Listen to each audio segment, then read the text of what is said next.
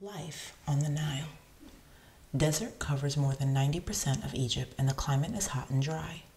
Egyptian civilization was only able to flourish thanks to the Nile River, which flooded once a year, spreading rich, dark silt across the fields. Most Egyptians lived on the banks of the Nile in a fertile area called Kemet, or the Black Land. The barren desert beyond this strip of farmland was called the Red Land. The farming year began with the Nile's annual flood. When the waters finally retreated, the farmers got to work sowing barley, flax, and emmer wheat. The result was usually a good summer harvest. Famine. This statue shows a man begging for food. The extreme climate meant that the crops sometimes failed, leading to famine. A riverside people. The Egyptians lived on a fertile strip on each side of the Nile. The floodplain is shown in green. Herdsman driving cattle with a stick. Scribe with his palette. Sickle. Farmers cut the crops using simple tools such as this wooden sickle with flint teeth. The stalks left behind would be gathered to make mats and baskets. Flint cutting edge. Winnowing. The grain and chaff were thrown into the air so that the lighter husks were blown away, leaving the grain to fall to the floor. This process is called winnowing. Winnowing fan. 2 wooden fans like this one were used to separate the grain from the chaff, or husk. Shaduf. The farmers dug canals to transport water to the fields. To raise the water to fill the canals, the Egyptians used a device called the shaduf, a trellis supporting a pole with a counterweight. The bucket was lowered into the river, then pulled up with the help of the weight. Meketri, owner of the cattle. Meketri's son. Cattle counting. In ancient Egypt, wealth was measured by the number of cattle a person owned. This tomb model shows Meketri, the mayor of Thebes in circa 2000 BCE. The town's officials are counting his cattle for tax records.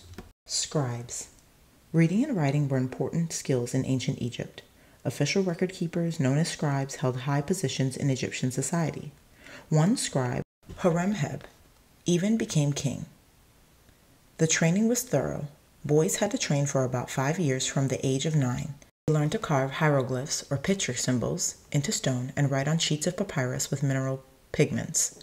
Once qualified, scribes would be free from paying taxes and doing national service during times of flood. Ready for work. Scribes were often shown sitting cross-legged with their papyrus. Hole for ink. Bushy top of plant. Stem used for writing material. Papyrus. This triangular stemmed reed, about 13 feet or 4 meters tall, grew along the banks of the Nile. It vanished due to overuse for boats, rope, sandals, and writing material. Goose census. This scribe is counting geese on a nobleman's estate.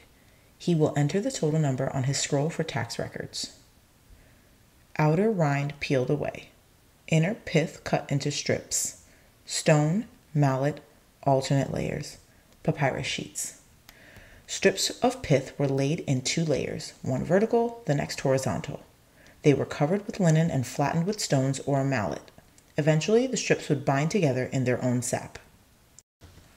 Grinder for crushing pigments. Art palette. This palette belonged to a royal scribe. His pigments would have been made from red ochre or blue or green minerals. Black was made from soot or charcoal. Draftsmen. Scribes called draftsmen were sometimes asked to design royal monuments. Unfinished tombs like that of King Horemheb show the stages involved in designing and painting. First, junior artists drew the scenes in red ochre on dry plaster.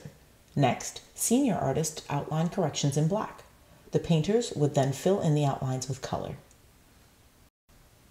Sketch of Thutmose III.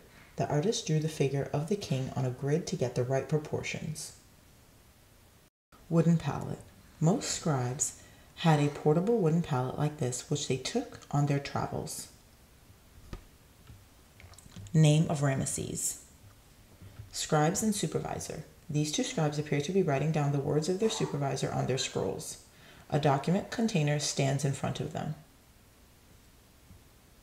Reed brushes for precision writing. Sign for scribe. This hieroglyphic sign shows a brush holder, a water pot, and a palette, together making up the Egyptian word for a scribe. Brushes. The thick brush made of papyrus twine would have been used to paint large walls. The smaller one was probably used to paint hieroglyphs on statues. Writing. Scribes had to be experts in writing hieroglyphs, a form of picture writing with about 700 different signs. Hieroglyphs were used on tombs, monuments, and in religious texts. The hieratic script was a faster version of hieroglyphs and was used for everyday purposes. Later, the simpler Demotic script was used to write legal documents. At the end of Egyptian civilization, scribes had to be able to write Greek, the language of their overlords. Label. Scribes used tags like this to label their scrolls. This tag dates from the reign of Amenhotep III. Imhotep. This talented scribe lived 4,500 years ago. He was a high priest of the sun god, as well as being the designer of the first pyramid at Saqqara. 2 scripts. Scribes usually used the faster hieratic script to write on papyrus, above left. Hieroglyphs are used above the figures. Royal door plate. This metal plate reads, "There shall always exist the son of Re, whom he loves, Amenhotep, the god, ruler of Thebes." King's name contained an oval border called a cartouche cylinder seal. This seal bears the name of King Merir and one of his officials. To the right is the impression showing the complete surface of the seal. Cartouche bearing name of King Merir, name of Merir's official. The Rosetta Stone. When the last temple was closed in the 6th century CE, the ability to read hieroglyphs was lost until the stone was discovered in 1799. On the stone are 3 scripts. The bottom section is in Greek, the center is Demotic, and the top is in hieroglyphs. The 3 scripts contain the same text, so by reading the Greek script, archaeologists could translate the other 2 and decipher the hieroglyphs. Small scarab. Underside. Top. Scarab seal. Stamped seals included names, titles, or information that the owner would stamp on clay or papyrus. The scarab seal tells us that Amenhotep III killed 102 lions during his reign. Hieroglyphs. Scribes chose pictures for their script from the world around them. The barn owl represented the consonant M. On the carving in the picture, it forms part of the royal name, Amen-em-hat. Translator. The Rosetta Stone was found at Rosetta in the Western Delta. After many years of study, French scholar Jean-François Champollion finally deciphered it in 1822. Deciphering the stone. As the stone contained royal names such as Ptolemy, their equivalents could be found in the hieroglyphs at the top. From this, the hieroglyphs making other words could be gradually deciphered. Notebook. Some hieroglyphic signs needed a lot of practice from pupil scribes. Here, a scribe has been practicing the duckling hieroglyph, which was used in writing the word for prime minister.